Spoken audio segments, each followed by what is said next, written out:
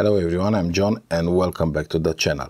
This is the first unboxing video of a Dwarf 3 Smart Telescope. If you do want to see also a preview into my first results that I got with the Dwarf 3 after the unboxing, do watch this video until the end. Dwarf Lab sent this telescope to me for free as a compensation for helping them beta testing the Dwarf 2 and 3 app without any obligations of making videos.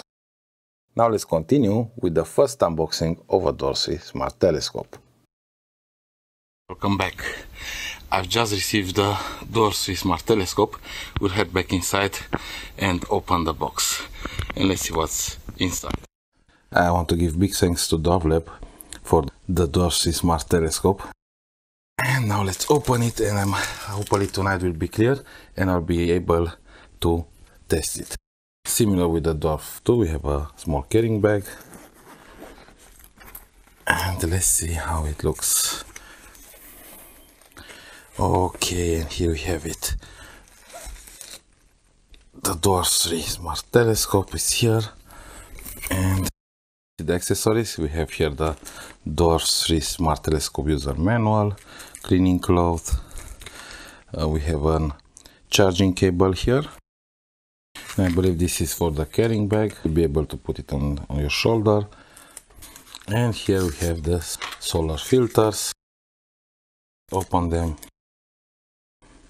Okay, we have here the magnetic solar filters. And now let's open the Dwarf 3 fast. And here we have it. The Dwarf 3 Smart Telescope. Okay, good. And let's compare it with the Dwarf 2. Let's place it a little bit side by side and compare. Dwarf 3 just a little bit larger, but not much. Very small difference. And it's just a little bit heavier. But we do have longer focal length and larger aperture. And here we have Dwarf 2 near the Dwarf 3. Here we will power it, I believe, from the side, from this side. Let's power it and see if it's charged or not. Yeah, and you see it starts. It has here a heat dissipation region. It will dissipate here. Looks like also glass in front, but I will have to check with Dwarf Lab to see if it's still glass or not. Has under a microphone and a speaker. This is like a secret microphone and speaker that you don't know about it until you turn it around. I didn't know about these two additions on the Dwarf 3. There we have the charging port, the solar filters. I do like the shape. They look so cool, like sunglasses, but they're solar filters. I really like the design. Makes the Dwarf 3 look cooler.